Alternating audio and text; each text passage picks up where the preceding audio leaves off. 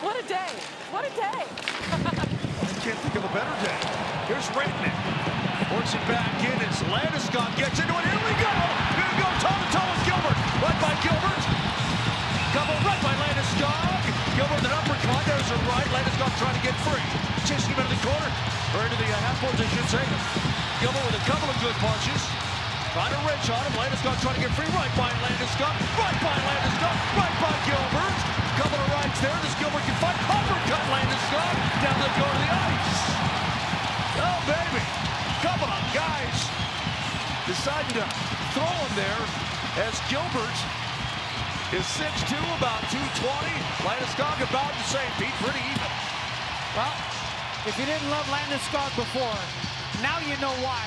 He's your captain, folks. This was from earlier. Remember the big hit right here? And Peter goes, he won't forget about that. And that's the last game of the season this year between the Hawks and the Avs. And here comes Landy, and Gilbert can chuck him.